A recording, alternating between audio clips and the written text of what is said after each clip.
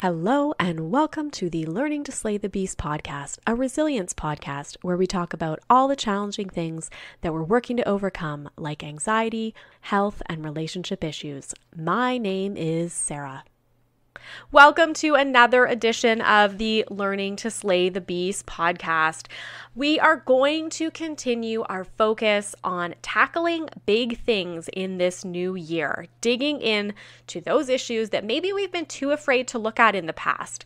We have talked about how to overcome pain with Fran Garten. We talked about natural ways to address Panda's Pans as well with Aaron Darling, and moved into a number of new areas. This week is no exception. We're going to dive into the topic of divorce. It's something we haven't talked about too much on the podcast. We did touch on it in episode 92, How to Master Transitions with Rachel Shumway. She talked about a number of transitions, and divorce was one that was an example. So if you are interested, feel free to go back to episode 92 as well. But we know that divorce is a challenging process and a life change.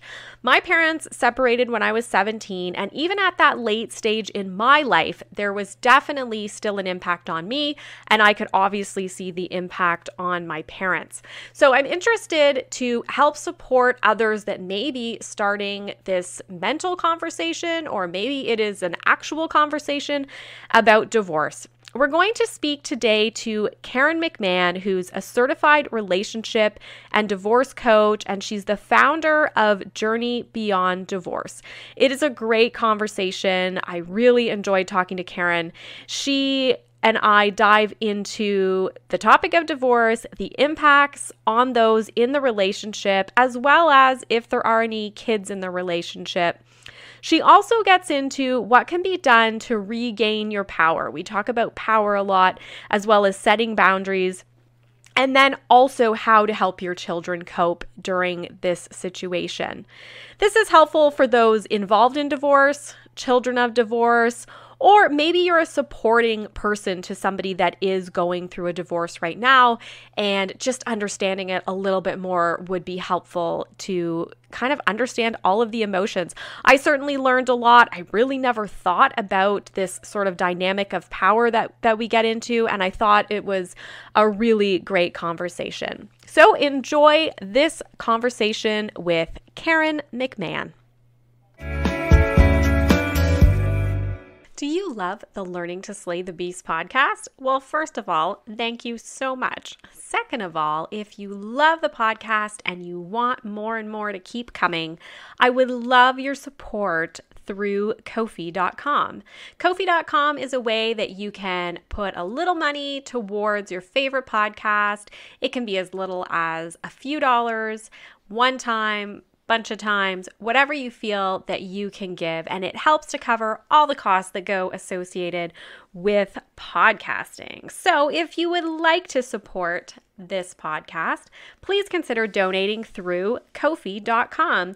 You can find the link in my Instagram feed under Linktree. It's at Sarah Lady Gluten, or you can visit Ko-fi, fi.com/learning to slay the beasts. I appreciate your support, whether you can give or not. Thanks so much for listening.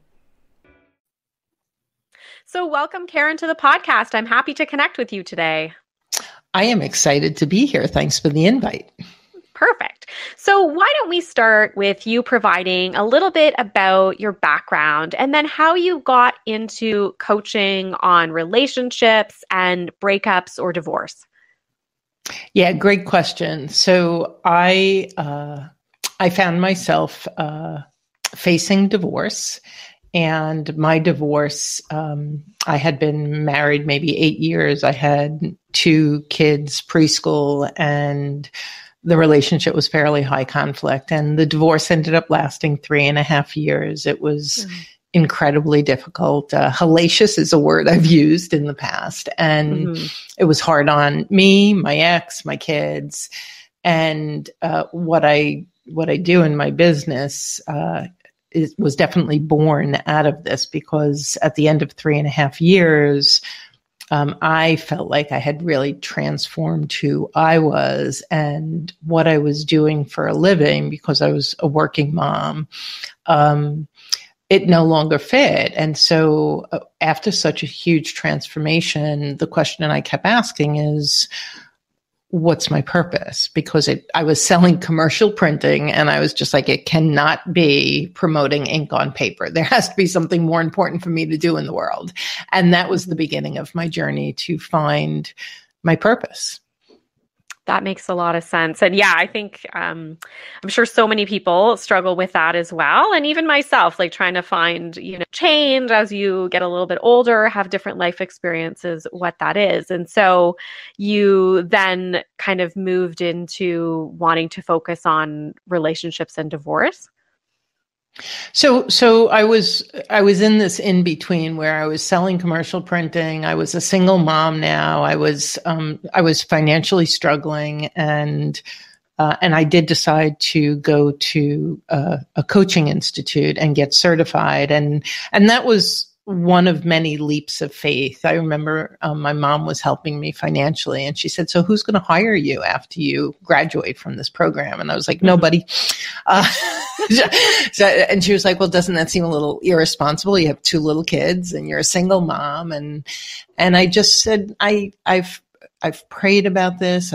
I've really done a lot of thinking about this, and it's scary, but it seems like the right thing. And so that was my first leap of faith is, I can do this. I can go through the program and I can actually create enough income to take care of myself and my kids. And then the second part of your question is relationship and divorce coaching. And it was a no-brainer. The quick definition of coaching is we help people get from where they are to where they want to be, right? So transition is a huge thing. And I just knew that I was a child of divorce.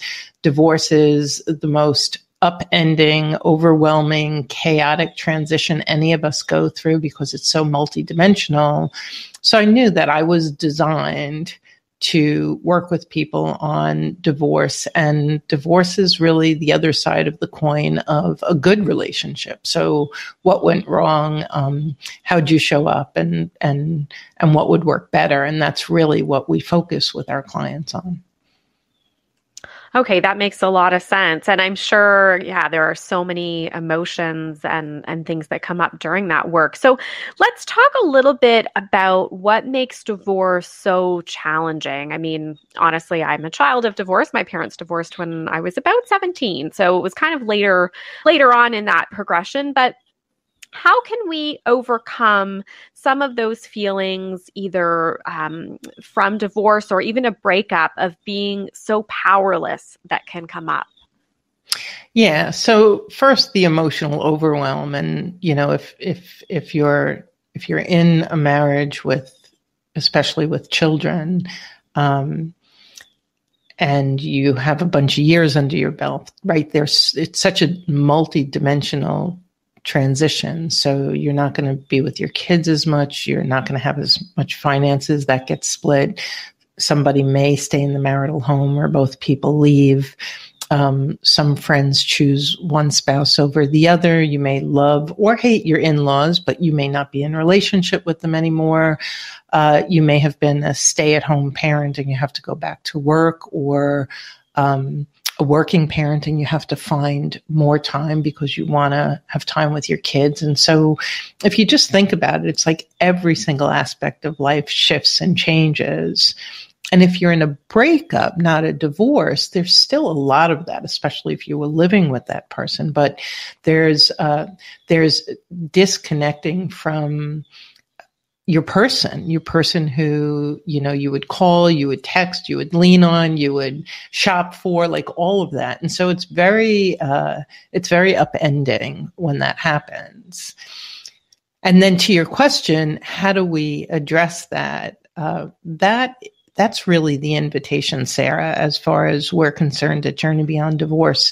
The invitation when there's a breakdown is for us to make it a breakthrough. And so it's really an opportunity to look at what invited me into this relationship? What was I attracted to? How did I show up?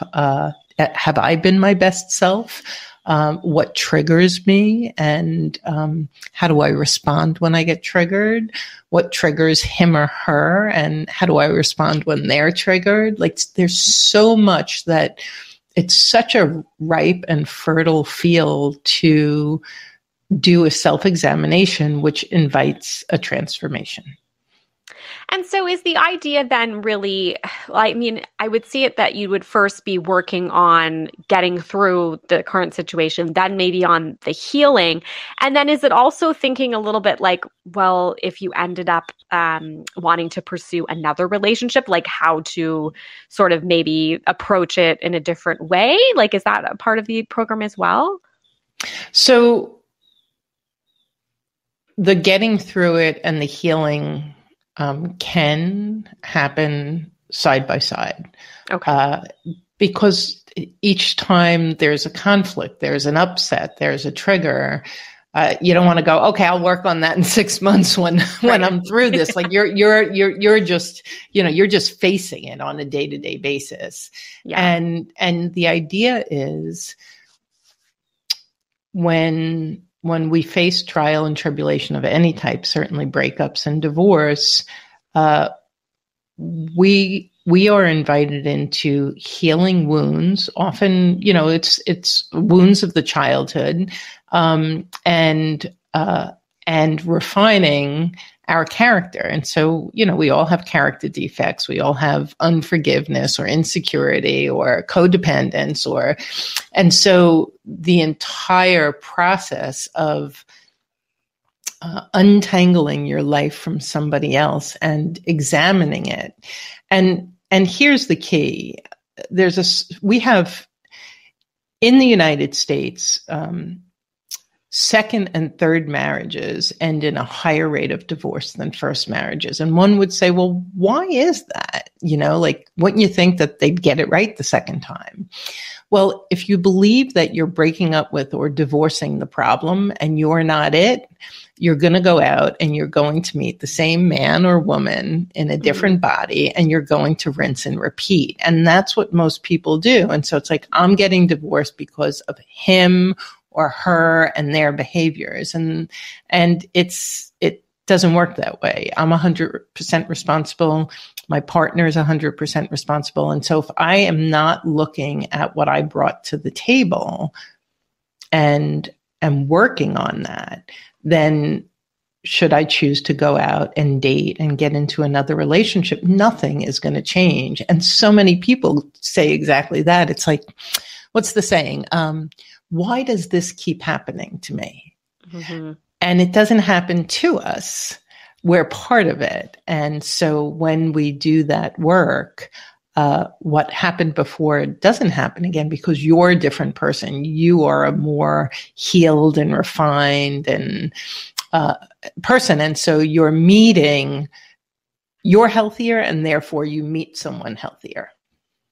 Does that make sense? Yeah, no, absolutely. It does. And I think, when you talk about the second and third marriages too, in a way, it even makes more sense because it's probably not only you that's been divorced, but likely if it's later in life, the other person that you're marrying is coming with that similar background as well. And so, yeah, that's quite interesting. I hadn't really thought about it that way, that's why sometimes those relationships don't end up lasting.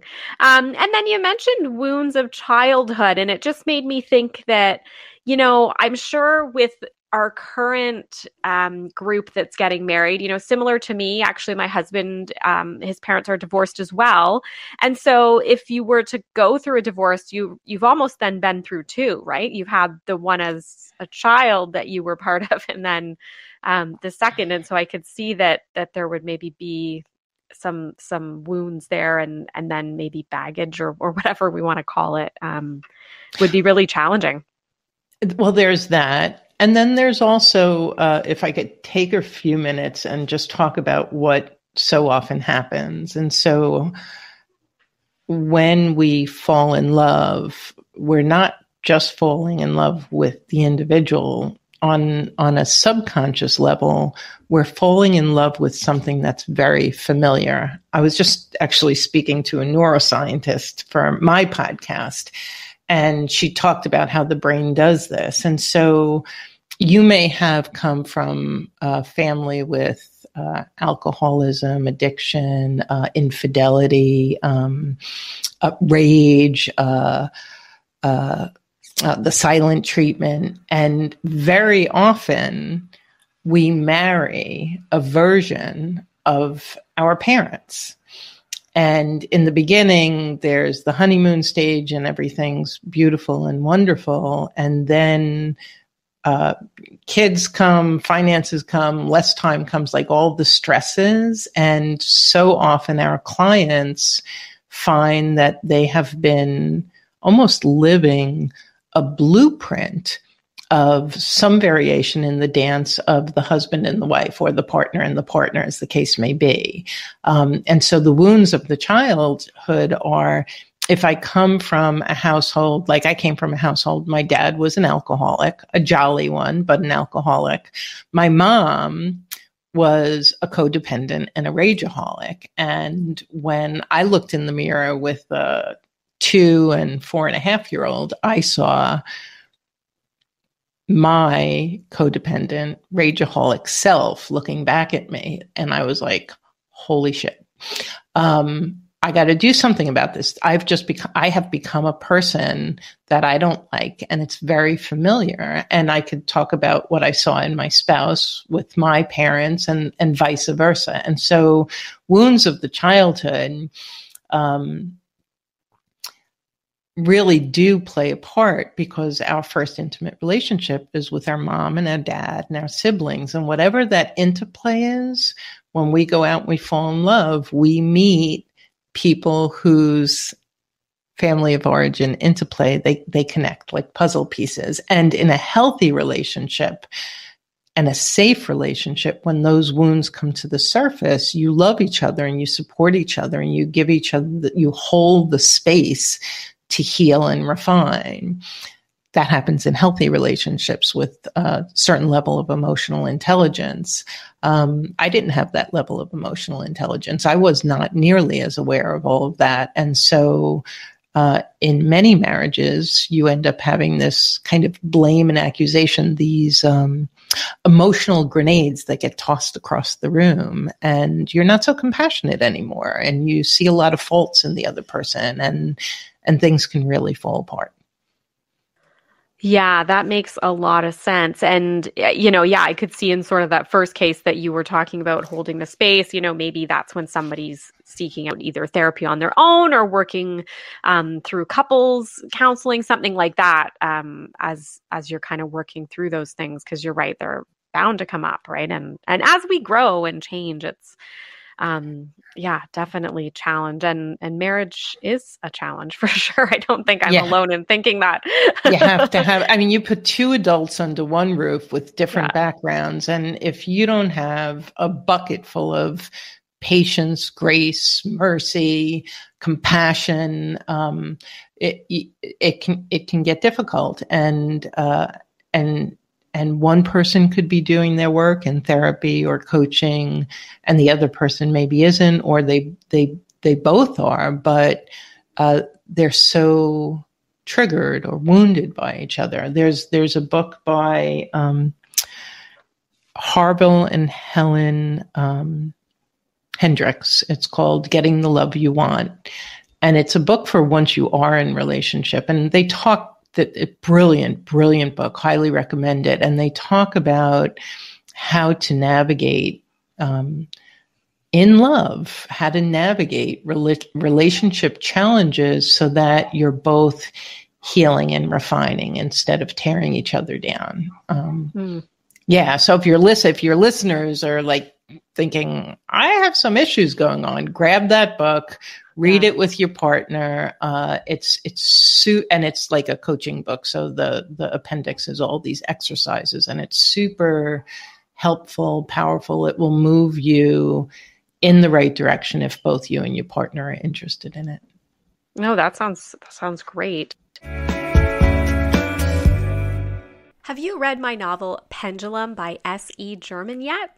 If not, what are you waiting for? And if you have, I would love to hear from you. If you don't know about Pendulum, it's a heartwarming story about a young boy who starts to experience neuropsychiatric symptoms after an infection. We follow the boy as he goes through many regular, real middle grade issues like moving, having a crush, playing sports, also while experiencing neuropsychiatric symptoms like anxiety, OCD, tics, panic attacks, and more. If you're interested in checking out Pendulum by S.E. German, it is available through Amazon worldwide, where you can even see a preview of the book, or you can listen to chapter 1, which is on episode 64 of the Learning to Slay the Beast podcast. I hope you enjoy the novel, and thanks for your support. So I know within divorce, boundaries can be a real issue as well. And so, this is something I even talked a little bit about on some of the previous podcasts, but I'm wondering kind of from your perspective, how does one set and uphold boundaries during divorce and afterwards? Yeah. So I had written an article years ago. Every healthy relationship requires healthy boundaries. Your relationship with your spouse, your siblings, your parents, your kids, everything. There's no way to have a healthy relationship without healthy boundaries. And so for those of you, like myself, who were raised in a household where there were no boundaries. Like we were raised in a boundary oblivious household. It's kind of like being raised in a household where nobody speaks Japanese. You don't know how to speak Japanese, right? And so learning about boundaries is important for all of us. And on the most basic level, there's a lot of boundaries with yourself. So one of the things I noticed the most with a lot of my clients is he made me feel, she made me do. So right there, a healthy boundary is nobody can make you feel. Somebody can do something and you can feel a certain way, but they can't make you feel that, and they can't make you do. Maybe if they have a gun to your head, but shy of that, like that whole concept that another individual has the power over my feelings, my thoughts, my feelings, and my actions is wrong. And it may sound like semantics, but if I could explain, if you have two people who are in a relationship with somebody, let's say it's a working relationship, and that somebody has a bad day, they're triggered, they come out, they yell, they scream, they berate, they belittle. And one of those people came from a healthy, boundaried relationship and family, and the other one came from maybe some abuse. They experience the exact same thing. One person is devastated, crushed, worried about losing their job, feels like a victim of, right? That's the person who came from abuse. The person who came from healthy boundaries is going to have a very different take on it and very different feelings. They may feel like, ouch, and wow, my boss or whoever it is really triggered. And they may even follow up with a conversation saying, look, it sounds like everything blew up and you're really upset, but we got to talk about like the way you spoke to me.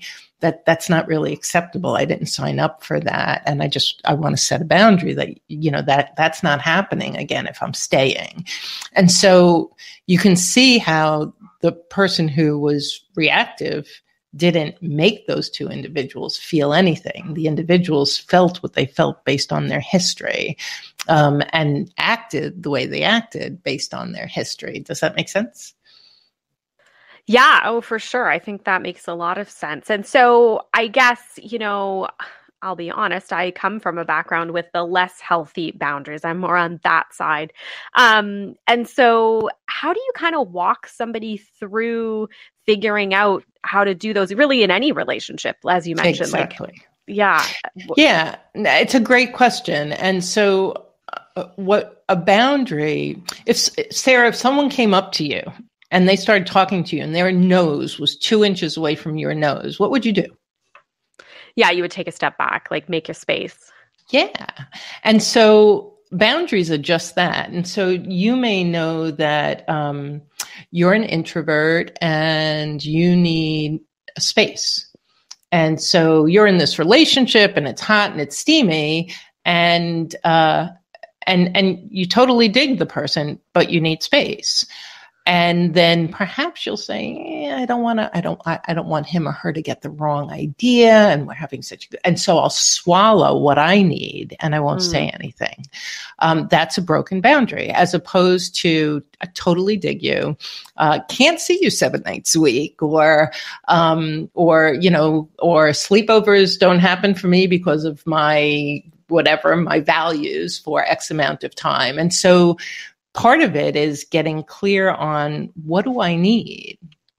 And when I figure out what I need, so for me, I was in a very verbally and emotionally abusive marriage. And so I am super keen on how people react. And it's like, you're not a bad person for reacting. However, that's not going to work for me. You sound really triggered. I tell you what, why don't we pause this conversation and have it again when cooler heads prevail? That's a boundary. In high conflict situations, a boundary is, I keep receiving, texts that might be critical or accusing, or so I may set a boundary that if you keep communicating with me that way, verbally, through email, through text, I'm not going to be reading them. And so I need you to know that. And when I deal with co-parents, people who are going through divorce and have children, you have to communicate for years and years and years post-divorce. And so getting really clear on what your boundaries are. Someone can, what's the saying? You don't have to accept an invitation to every fight you're invited to, right? So it's like, I'm not, let's choose to disagree. Like a statement is a boundary. I hear you. And I understand you're upset, and I have a different perspective, but why don't we agree to disagree? That's a boundary. And so when we start looking at what do I need and how can I feel safe and how can I create an emotional space so that I'm honoring myself. That's the setting of the boundary. And then the upholding of the boundary is like a whole different thing. So understanding that boundaries are valuable, they're not bad, they're not wrong, and we all have different ones because we have different needs is part one. And then do you have any questions on the setting of boundaries? Because the second half of it, it's like a two-step dance. The upholding of a boundary is a whole different skill set. No, I mean, I think the setting part, so basically you're kind of doing some soul searching in terms of like, what is it that's making you uncomfortable? What are the things that you personally need from whatever the relationship is? That's right. You may be working for someone who, you were told it was a 40-hour-a-week job and you're making this amount of money. And then every time you turn around, you're being asked to come in on Saturday to stay 2 hours later. And you can feel the victim. And then you can get all angry and resentful and bitter.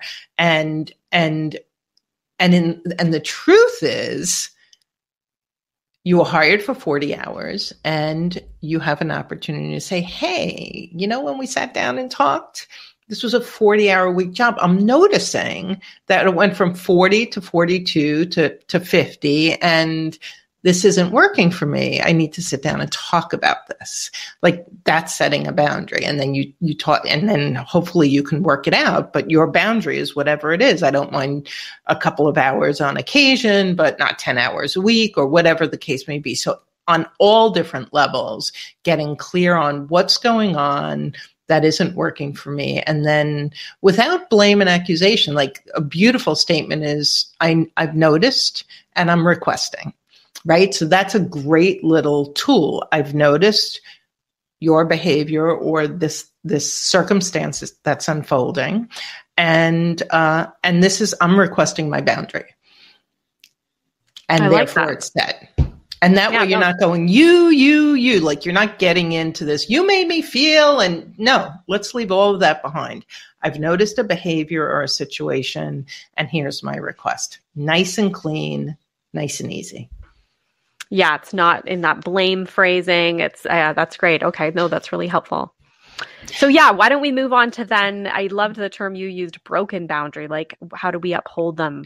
Right. Right. So people who are boundary oblivious, and it sounds like you and I came from a similar boundaryless family of origin, we may also connect with boundary oblivious people who plow the boundary down. Oh, okay. And then they do it anyway. And that's another opportunity to be angry and feel the victim and blame and get resentful. But the truth is, we do have all of the power, and the power is in upholding the boundary. And I think that this is where people get it very upside down. So, let's say you're in a relationship. Okay, so you're married and you guys have some financial agreements. An example, either of us could spend $500 a month without asking the other person's permission, but anything over that, we need to sit and talk about it. Like, that's it. And then that doesn't happen. And your spouse goes out and, buys some big toy for himself, and the boundary has been broken. And so, upholding the boundary, you can say to the other person, you can't do this. We agreed to this. Don't do this. Don't do this. Don't do this. But that's an effort to get them to change. Now, in a good relationship, you might say it once and that's it. It's fine. That's upholding a boundary. But if they plow it down over and over again, then the question is, how do I honor my boundary? And in a financial situation, it might be, we need to adjust the way we're managing finances, right? I may hold on to my income, you hold on to yours. Like that could be a complicated one. If it's a situation where I need my space, and when I'm praying, meditating, doing yoga, please don't come in the room. And then they just keep coming in the room and not honoring your boundary, then you honor your boundary. It's like, well, I can't. There's no lock on the door. Okay, so buy a lock and put a lock on the door. Boom, done. I've honored my boundary. Now they might get angry. Then we get into the fact that, okay, well, this boundary issue is actually a symptom of deeper problems in the relationship. But that's a great way to find out too. Mm-hmm. You know what I'm saying? Yeah. Okay, so, first you would sort of try the smaller movement, and then it would be doing it to honor your own. And then, there may need to more work is kind of what I'm so hearing. You set the boundary. The first time you go to uphold it, you can say, look, this is the boundary. You broke it. Maybe you forgot, whatever. This is it. I need you to respect this. And then what people do is when it's not respected, they just keep going back, and I need you to respect it. And I'm going to say it louder, and I'm going to say it more often. And I'm going to kick and scream, and I'm going to, okay. So nobody's honoring anything there. So if the person you're engaged with isn't honoring that boundary after you request it, then you need to stop, slow it down, and say, how do I uphold this boundary? How do I honor what I need? And that's where the power is. Then you feel fully empowered to take care of your needs, regardless of who you're in this relationship with. Okay. Yeah. No, that makes a ton of sense. And I'm sure even throughout divorce, there's a lot of challenges with boundaries, kind of with your ex-partner and all of that as well. When children come in, you could have time issues. I've had so many clients who say, mom or dad committed to picking up the kids at X number at such and such a time. And I'm so angry because they never do. They're always a half hour late, or they just don't show up, or whatever. And so it's like, if that's happening, and then they blow up my plans and then everything. And so you could imagine the anger, the frustration, the bitterness that could come up. And so this is another example is when we accept that somebody shows up a certain way. So if someone's often late, or they're unreliable, and yet you're 100% banking on them, then kind of shame on you. It's like, this, you've divorced this person. You've been together for how many years? This is a shortcoming of theirs. And so your boundary is a plan B. And a number of clients, I said, okay, so let's say he or she is always or can be up to an hour late and it blows up your plans. Have a plan B, have a mother's helper, a babysitter, a parent, somebody who you have waiting, who you have, who's going to step in and bridge the gap. And so no worries. I still get my night or my situation, and I'm already planning for something that I know happens so often. So now my boundary is I am not going to have my plans upended because of your behavior. Great. I found a way to deal with it. Boom, we move on. One less thing to fight and yell about. Most people want to just change the other person. And I'm like, if you could have changed them, you would not be talking to me. It's like that ship has sailed. So let's get real with how you are and how he or she is. And let's figure out the most peaceful way for your children, for each of you to move forward. Boundaries is always in the center of that. Yeah. And I mean, I think it goes back to even that powerless feeling. I mean, when you've kind of set yourself up almost for success there, you sort of take that power back. Exactly. You feel very empowered because you're in control. And Okay. the whole he made me, she made me feel or think, or like right from the get-go, we're giving up our control and our power. Okay, that makes sense. So let's dig a little bit further into the parenting side of things. You know, we talked about when kids come in and it is definitely more challenging. So where can we focus, or how can we really parent effectively through divorce in order to help our children cope with this new situation as well? Yeah, that's such a multi-tiered topic. So on the one hand, the rule of thumb is you both love the children, and so you don't want to air anything. And I don't care if they're 6, 16, 26, 36. You don't air the issues with your soon-to-be ex to the children, even the adult children. It's incredibly harmful. I am half of my mom and half of my dad. You trash my dad, you trash half of me. And it gets very confusing because there's loyalty, there's a guilt and shame because I have to be loyal to mom or loyal to dad. And it does a lot of psychological damage to humans, whether they're young children or adult children. So that's one piece of it. And then the other piece, I tend to work a lot with high conflict divorces. So if you have more of your garden variety, reasonably amicable divorce, the best thing for the children is that there are similar rules under both households, that if a child has a punishment or consequences, that it's honored in both households, and that you're really beautiful partners post-divorce in raising these people that you love and brought into the world. In high conflict divorce, amicable co-parenting is often just not a possibility, because one party, if not both, tend to be very triggered and conflict oriented. And in that case, there's two things. One is it's often called parallel parenting. So you do with the kids in your house what you do, and I do with the kids in my household what I do.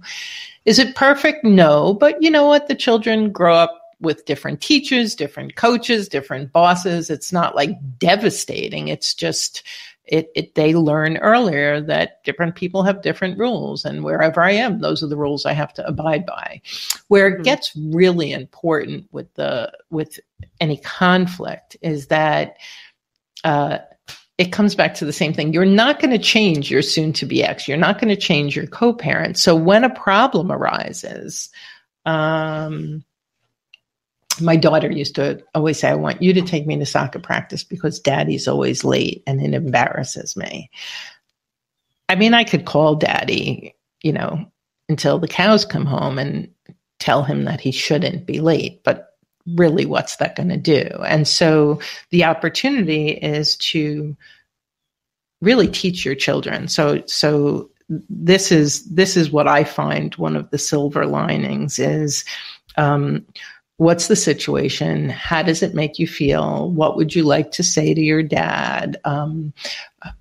If you're not saying it, why aren't you saying it? And literally, like, for me, it's coaching, right? You're talking through with your child, what do you need and what are you afraid of? And when you do that, you're raising the emotional intelligence of your children, and you're teaching your children to be empowered to speak their voice. Now, at the end of this particular situation, it may have been that I could take some of that over, and if dad allowed for that, that was supportive to my daughter. But in many situations, if a child has a problem with the other parent, either their kids can be very manipulative too. They can try and pit the two parents against each other. And so you have to be very aware of that. And when you ask, and this is for parenting in general, as parents, we tell more than we ask. And what I say to all parents is God gave us 2 ears and 1 mouth. Spend more time listening and less time telling. And you'll not only learn more about your child, but your child will learn more about themselves. And so that's like a golden rule for us when we support people through co-parenting. Oh, I like that. That is a really good, overall parenting piece for sure. And I guess, when you mentioned that coaching aspect, it made me think of, maybe the opportunity for therapy and different things like that for children during divorce. Do you find that type of coaching and stuff could help maybe that the child then from maybe repeating those same things in their own relationship? Well, I think that's an amazing question. And I'm a big fan of breaking generational chains. And so my desire, and I have my children are now 23 and 25. My desire, and I started saying this early on, is if I could raise a daughter who stands in her power and doesn't lose her voice, right? And a son who is soft-hearted and kind and loving and not embarrassed or afraid to love beautifully, then I could fail at everything else and I'll be a success. And I think that as parents, when we can step back and say, here's where I'm reactive, here's where my shortcomings are, here's the stuff that I am repeating from my family of origin, and I don't want my children to repeat it. That's where pausing, not reacting, asking them questions, guiding them to be their best selves can start when they're in grade school. And yes, I think therapy is so often needed. A lot of schools have things like, it's almost like group therapy. My kids' school, it was called the Banana Splits program, where children are sitting around at, 6 to 12 years old, talking about their feelings and what they can do about it and how they can communicate it in a healthy way. So when young people face trial and tribulation, our heart breaks for them. They also can, with the right parent focus, they can emerge stronger, healthier, more articulate, more aware of their emotions and their needs. And that can be a beautiful thing. And that can absolutely break generational chains. Yeah, that sounds amazing. And you're right, like kind of a lifelong parenting goal, I suppose. So I know also you're a relationship coach, and that, works into helping to break some of those unhelpful patterns. So I know we touched a little bit on codependence already. I wondered if you could just dive a little bit further into it. I think it's something that some of us are super familiar with, but then others maybe don't even recognize that that is a behavior that we're doing. And just kind of if you could touch on some of the more healthier ways to engage with your partner.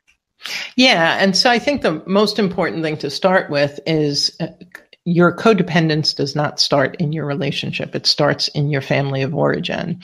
And this has blown me away a little bit. So I came from an alcoholic family, and Melanie Beattie is it Melody Beattie? Melanie Beattie. I always forget that. She is like the queen of codependence. She has a ton of books out there.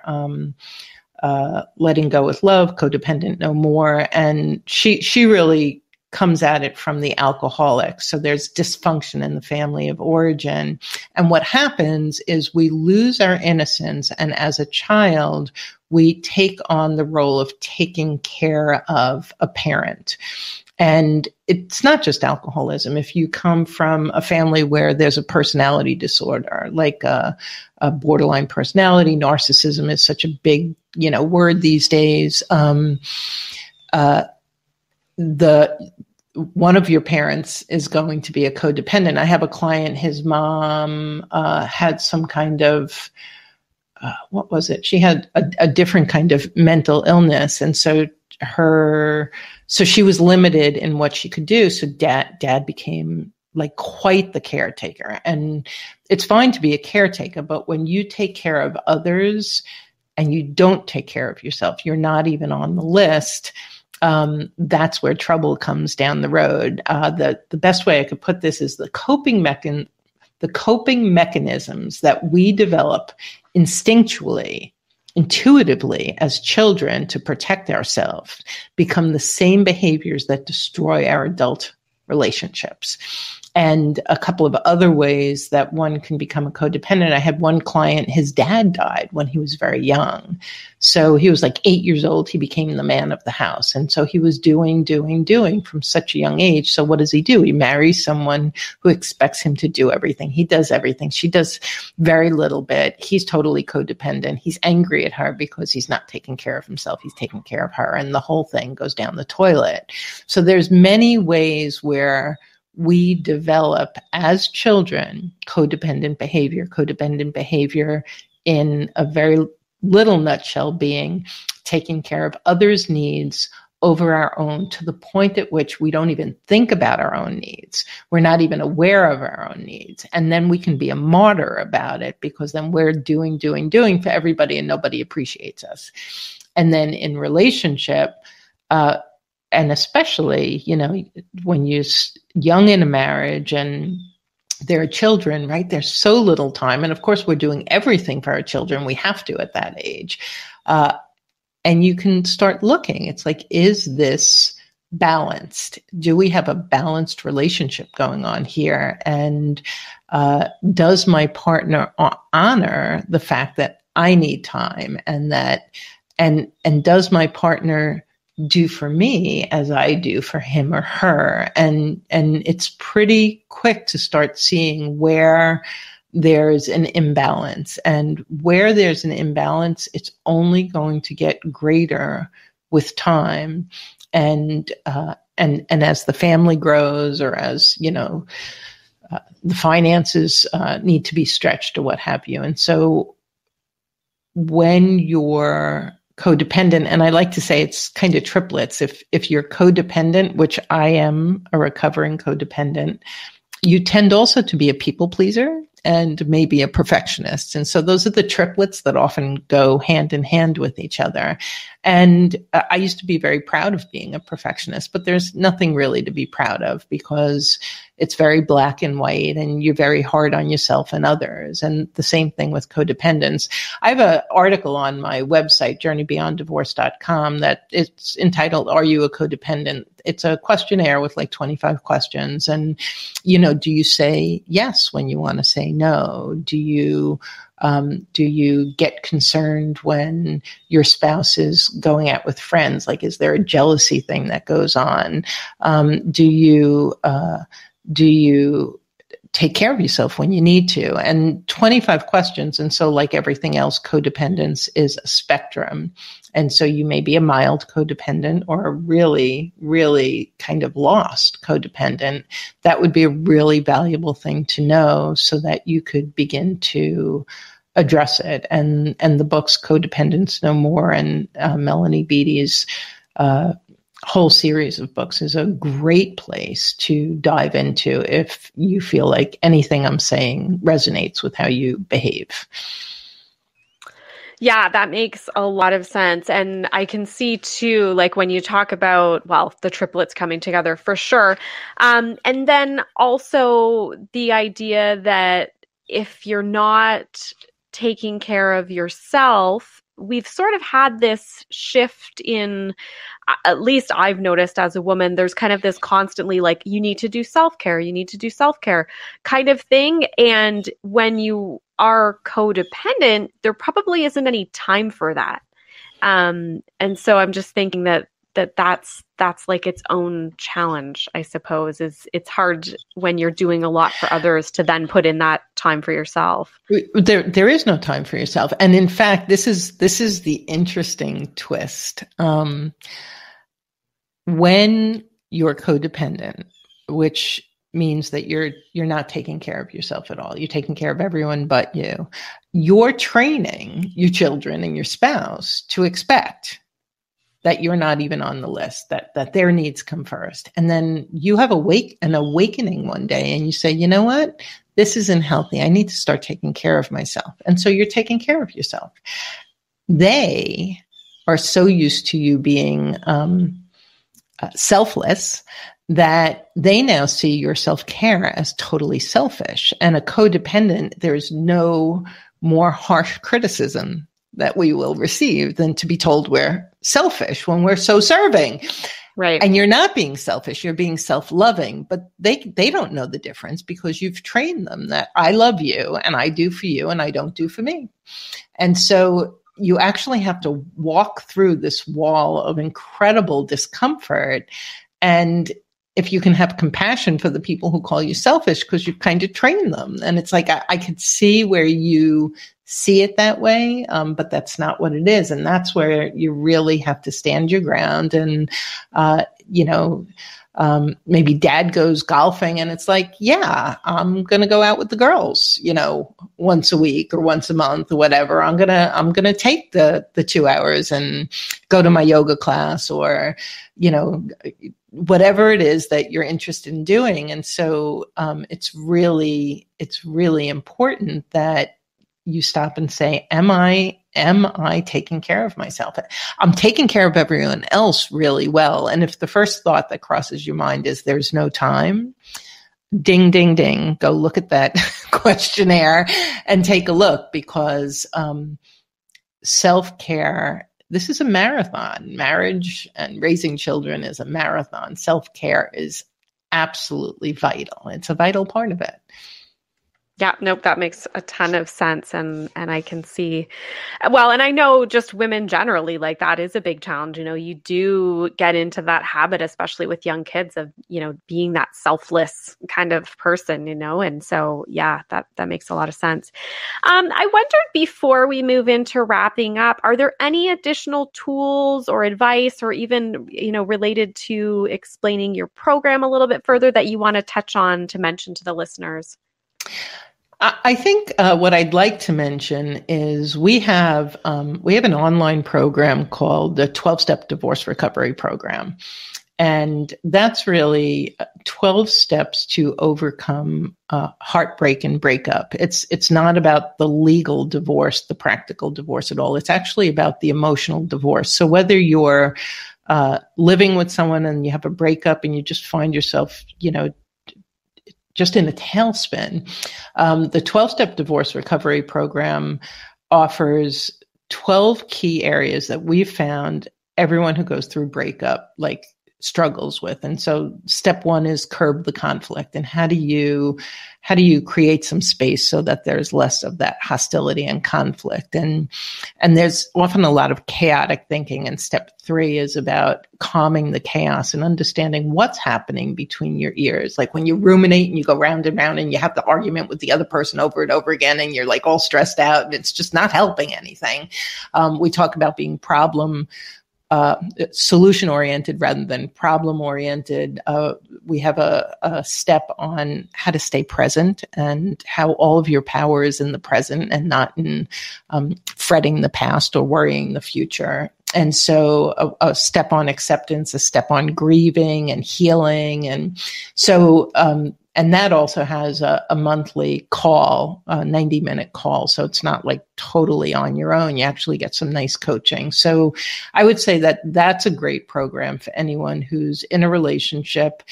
And even if you're in a marriage and you're kind of on the fence and you're thinking, can I mend this? Should I end this? That 12-step program is going to be brilliant in helping you to keep the focus on yourself and see what's going on with you and what you need to heal and refine in you. And while you do that work, the decision of whether to end or mend tends to figure itself out. So that would be the one program that we have. So we do a lot of one-on-one coaching. We have our Journey Beyond Divorce podcast, which has a ton of great content in it about breakups and divorce. And then that online program is really powerful for people who want to work through the emotions and not make the same mistake the next time around. Mm-hmm, mm-hmm. Yeah, for sure. That's great. And your podcast sounds great as well. So how else can listeners connect with you? Is it best on social media or through your website? I'd like to just put one thing out there. We have what we call a rapid relief call. It is a 1-hour coaching call on the house for anybody who wants to see how we work and if it's the support for them. And you could go to rapidreliefcall.com and book a call with me or any of the coaches on my team. And you will absolutely walk away with value. So that's a great way to reach out. Oh, that sounds perfect. Yeah, especially when you're just not even sure what to do next. That's, I'm sure, a great tool. Yeah, it'll help people gain clarity and just to understand where they are a little bit more. And that's our pleasure to do.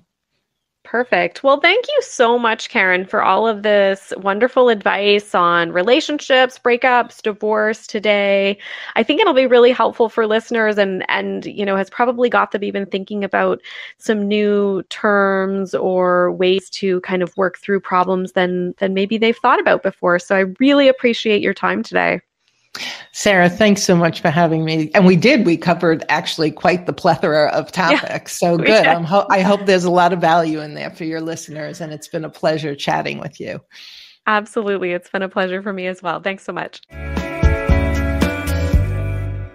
About a year ago, we got a new puppy named Charlie. Charlie is a lab collie crossed with an Australian cattle dog, a blue heeler. And Charlie is a super chewer. He chews anything he can get his hands on, blankets, he chews any toy that we get and destroys it within a few seconds. So this is why I'm excited to give Charlie the BarkBox Super Chewer. BarkBox Super Chewer comes with 2 tough toys that are always fluff-free because Charlie can destroy anything with fluff. He literally can find the weak link in that toy, and then he just goes to town.